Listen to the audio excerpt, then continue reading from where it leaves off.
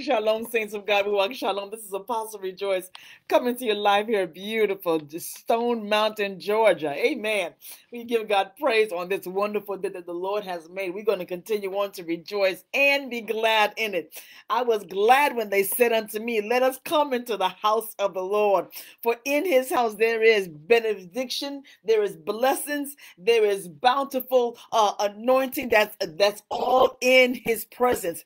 For in his presence there is nothing lacking, nothing missing, and nothing can be deterred from what he wants to accomplish in his life and time in our lives as well.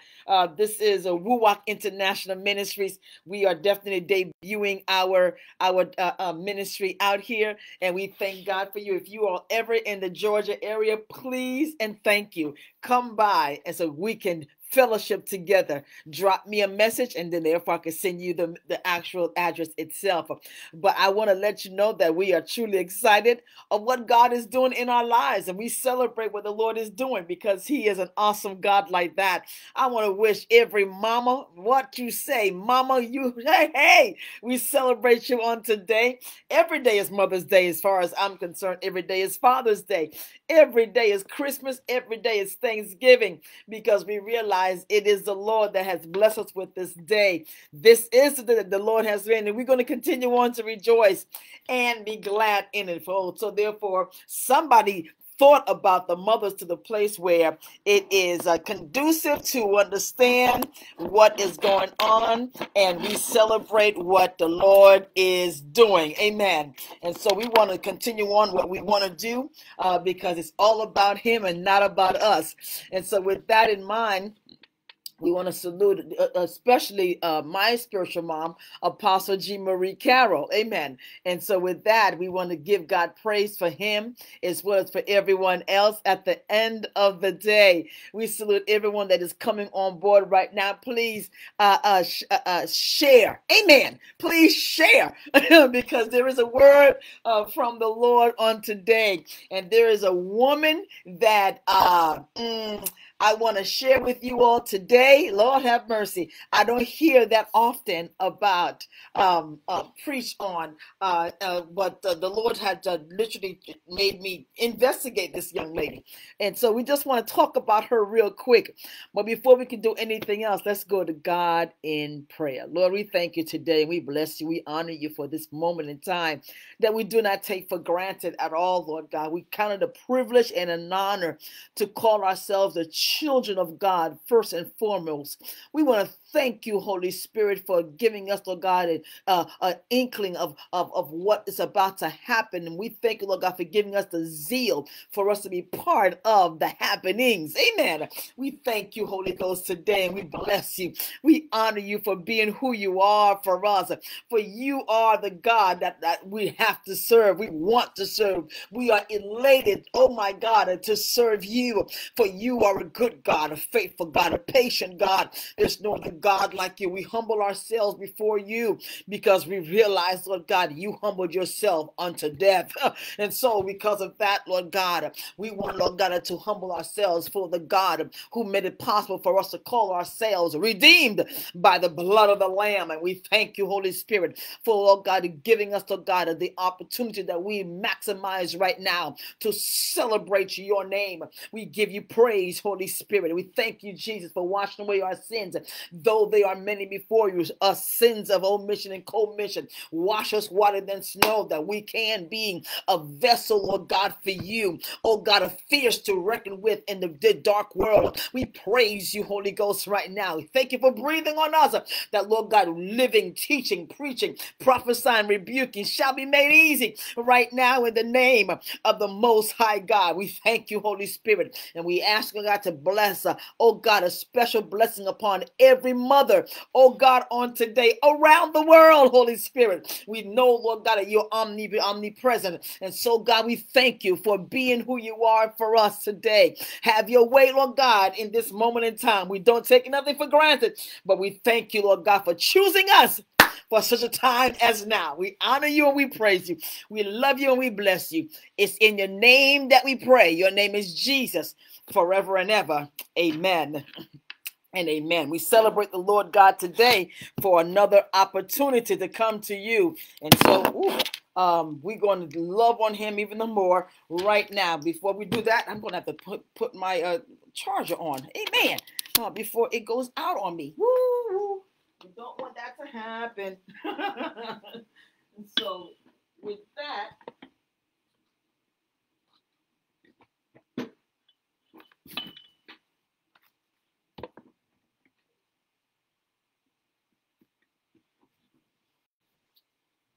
amen. Amen. Hallelujah. Thank you, Father. Bless your name. Bless your name, God. Bless your name. Amen. And so, with that, we're going to go straight into the word because the word is what's important to us. It's the word that's going to make sense at the end of the day, saints. And we just want to give him what is due on today. Amen. Because he's an awesome God like that. And we do not want to take nothing what he wants to do for us for granted. And so we thank him on today. We give him all the glory that is due his name on today. Hallelujah. And so if you all could join us on Facebook, if in case Zoom hangs up on us, because we're only small, we're a very small percentage in our battery, but we know for a fact that there is a word, and I would like for you all to chime in under Huberta Rejoice Facebook page in Jesus' name. If you have your Bibles with us, please open it up to the book, the second book of Moses. Amen. Exodus. We're going to go there real quick.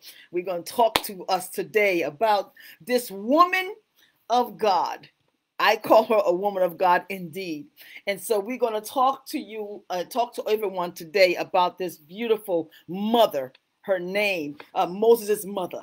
And so let's go to Exodus chapter 1. We're going to do a little highlight first before we get to the actual, the meat of the story itself. We see that the first six verses talks about, of course, how Joseph brought his family to what do you call that? To Egypt, and so to Goshen, and of course, after Joseph had died, and the Pharaoh that knew Joseph and of course his good works, he died also. Unfortunately, another Pharaoh arose. Unfortunately, they did not know anything about what has happened. How many times that we see ourselves in a place where we are being we've done a great work in our time, but the next generation does not even know who we are. And so I just want to encourage someone to know, to continue on this legacy of always enunciating what has had happened, to the place where the next generation will not be looking at us as if we are extinct. And so with that in mind, we see that the children of Israel, verse 7, but the children of Israel were fruitful and increased, abundantly multiplied and grew exceedingly mighty, and the land was filled with them. So therefore God had multiplied, just as he had promised Abraham. This is exactly what the promise is finally coming to fruition right now. And so we're seeing here that unfortunately at the end, we see that the children of Israel, the women, they were giving birth, and they kept on giving birth, and there was a decree out. The decree was that that it was going to be a massacre, if you will. Every male child under 2 years old, they were going to throw them in the Nile River. And so we're seeing here that now it is now a law mandated for them to do that. But this young lady, Jochebed, that's her name, and we would know Moses' name in Numbers chapter 26, verse 59. Jochebed was married to Amram. Amram was her nephew. So Amram became Jochebed's aunt and wife. Back in the day, it was not a big deal, but today, yeah, it's a whole different story. But nonetheless, we know that because, of course, we're giving you, scriptures to back up what we're saying. And of course, it's like I said, it's in Numbers chapter 26, verse 59. And of course, we're seeing here now she already had two children, which were, of course, Aaron and Miriam. When the massacre, when the notice had came out, what happened? We find ourselves in a place where they, got themselves in a tizzy, if you will. And we find them now. She had Moses, but she did not name him Moses, but she had Moses nonetheless. And the Bible says she hid him. In chapter 2, verse 2, it says, and so the woman conceived and bore a son. And when she saw that he was a beautiful child, she hid him for 3 months. Sometimes there are some people in our lives. There's some children that the Lord has blessed our wombs to birth life to. They are here for a mission. They are here for an assignment. And Jochebed saw her son so beautiful, she was not going to let her son die. I don't know if you see your son, if you see your daughter, and no matter whatever mask or whatever law that is out there, you said, I'm not going to let my daughter go. I remember Apostle Scott was giving me a testimony of her last daughter, Journey. And she was telling me that Journey was premature, but she didn't let go. She stayed in the hospital until, if you see Journey now, Lord have mercy. I call her, well, the Holy Spirit told me to call her Prophet Journey, because one day I was praying and the Lord showed me her, and he says, she is Prophet Journey. Oh, yes, sir. And so I see that she was one of those people did not give up. And just as Jochebed, she did not give up on Moses in spite of the threatenings that were going on in Egypt at that time. They were threatened to the place where obviously the astrologers saw a star. And we should know that whenever the astrologers usually see a star, that is letting them know that a deliverer has been born. And so the Pharaoh was, of course, unsadly to say, was threatened by it. Same concept with Jesus Christ himself. Amen. And so we're seeing here that she saw her son beautiful, and she was not going to release her son to the massacre, to the Pharaoh, to death. She did not abort this child in spite of what the rules and regulations were saying on the land, in the land. But God himself knew exactly what needed to be done, because when there is a specific duty that a child must do on earth, listen, no demon, no hell, no president, no law, nothing can stop what God has already ordained from the foundation of the world. And I don't know if you are a mother who is pregnant right now, or going to be a mother who have a high, I don't know why I'm seeing this, who has a high risk of pregnancy. But I tell you right now, I say, baby, sit still, and you shall give life. You will not die, but you shall live. I don't care if you're 45 years old, ma'am. If you are a woman that is about to give birth, that child is supposed to be born, it's going to be born, because that child is ordained to do something great on earth. And his or her signature is going to be well known around the world. And so we see what is going on here. We're seeing here Jochebed. She now could not hide Moses any longer. So what did she do? She put now a basket together, and then she poured tar around it, the same tar that they used to build the bricks and build buildings with. And so she got everything, and then she put the baby. She trusted God, saints. She trusted God. And she put Moses, the baby, in the basket. Jochebed was nothing to play with. You hear me? Because anybody else would have said, I can't do this. But she saw something in her third child that made, my God, people, we have to understand what's going on here. And so we see it now. Jochebed put Moses in the basket. In the protecting it. So therefore the basket represented her belly all over again. And now here she is. She told Miriam, she said, Miriam, let me tell you something. I need you to follow that basket. We're going to put in the same Nile River that other babies had died in. And so we must understand that we're going to dare death to take our destiny. Hey, we're going to dare death to take our destiny. And I command right now everything that's supposed to come alive, everything that's supposed to spring forth, I say spring forth right now in the name of Jesus Christ. And so she put Jochebed, put her. Remember, I have to let you know that Jochebed means God's glory. So she was orchestrating her name, the meaning of her name. And Jochebed now trusted the God of Abraham, Isaac, and Jacob. Whoa, what a difference. What a difference when we trust.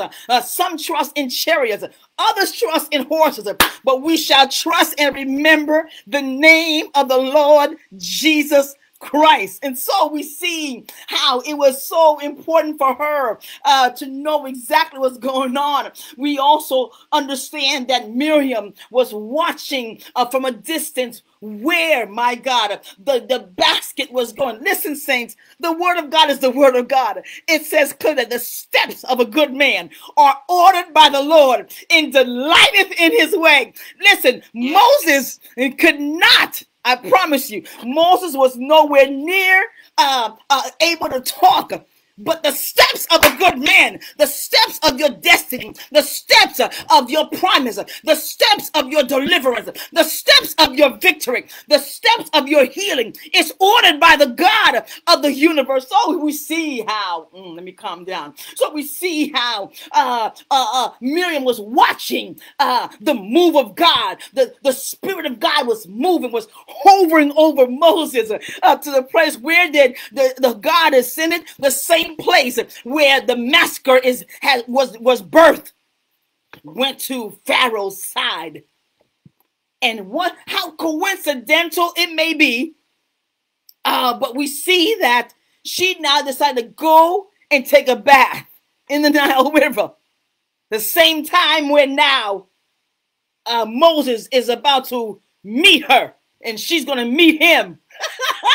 Oh my God. So now we're seeing that God is ordering the heathen steps, and God is here is ordering even the deliverer steps. We see how it is strategic. I don't know who I'm talking to today, but God wants someone to know you are going to meet up with the powers that be, and you're going to gain favor. I command favor rest upon you today, because there is a shift going on in the atmosphere. God is going to order our steps to meet the right person at the right time and to gain the right victory. Moses didn't even understand. Remember, he was only 3 months old, but the steps of a good man are ordered by the Lord, because Jochebed, the mother of Moses, trusts the God of the universe. She told Miriam to watch where it's about to go. And that is just when now we see how she was in a place where it landed right in front, or rather landed around, and all of a sudden the Bible said that Moses started crying, and Pharaoh's daughter came outside. The same time when she was about to, and she heard a baby crying. She's like, where's this baby crying? Where's this crying coming from? And she saw the basket. She could have easily, saints, let me tell you something. When favor is on your life, things will change. When favor is on your life, my life, your life, our lives, things are going to change. And so because of that, Pharaoh's daughter picked up Moses, picked up this baby. And even though she knew the decree has been set, she refused to let this one go. Ooh, I don't know who you are, saints of God, but I want you to know that your deliverer is not going to die. No, ma'am. Your favor is not going to die. Your healing is not going to die. And so Jochebed believed, this mother believed that God can save this child, and she will not have this blood in her hands. And so because of that, Jochebed stood there, and and Miriam came out, and she said, and here comes the Pharaoh's wife, the Pharaoh's daughter, forgive me. She was holding the baby in her hand. And when she was holding the baby in her hands, what happened? All of a sudden, she was joyful, and she says, "I call him Moses," which means coming out. And we will see it very clearly in verse 10 in chapter 2 of the book of Exodus. It says, "So she called his name Moses, saying, because I drew him out of water." Because I drew him out of water. Now, all of a sudden, what happened? We see that now Miriam comes to the play, and Miriam says, "I could get a Hebrew woman to nurse this child for you." Let me tell you something. It's strategic what God is about to do. Let God do his thing. Don't be religious and say, "Oh, I only want to deal with religion people." No, don't do that.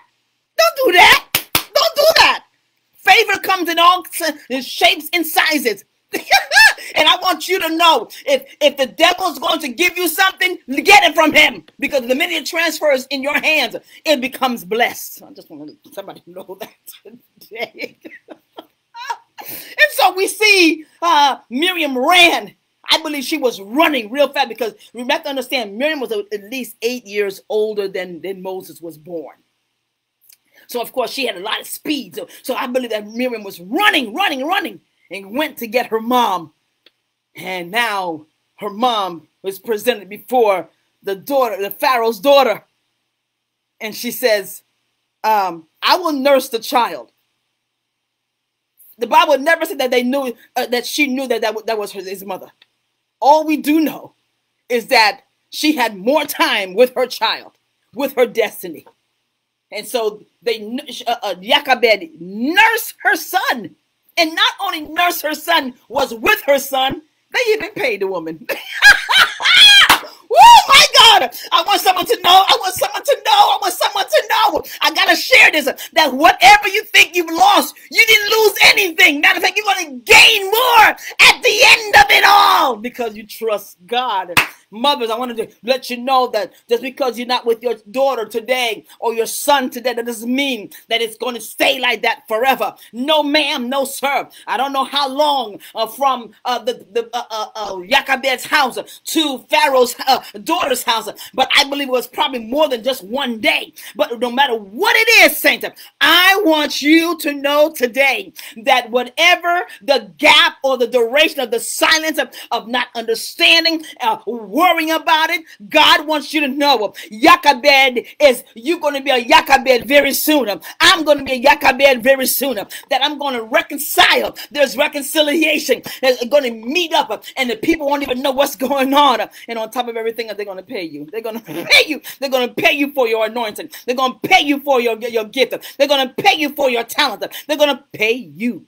And so we see that Jochebed was a woman not to be played with. Her characteristic shows us that she was an anointed woman of God, to the point that she feared God. She was not going to give her destiny up to the enemy. No, ma'am. She fought. I don't know if you're fighting for your children today. I don't know if you're praying for your children today. I don't know if you are those kind of people who are relentless and saying, "Devil, not today, devil, not today." And matter of fact, if tomorrow it grants me life, not tomorrow as well, because this child is my child. So we have to understand, Moses grew up in the Pharaoh's house. Grew up. You have to understand, Jochebed, she birthed 3 major leaders in the body of Christ. She birthed Miriam, she birthed Aaron, and she birthed Moses. She has 3 beautiful children, and all 3 of them, according to Amos, he gives credit to all 3, that it was those 3 leaders who took children of Israel out of bondage. So I don't know if you are a Jochebed, have 3 children, and of course, we all go through our little different phases of life. But I want to encourage a mother today. Don't stop praying. Do not stop. Don't get discouraged in the midst of it all, because when we read chapter 2, it tells us that Moses had been killed somebody, and he went on exile. But of course, I'm sure that Jochebed had died the 40 years that Moses was there. But nonetheless, she birthed 3 major leaders that made the world stand attention. I don't know if you bless your children today, but may I please bless your children if you haven't. The biggest blessing in the world, and this is why I dedicated my book. I dedicated my book towards my grandma as well as my mom. This book really shows exactly what is going on in my life at the time.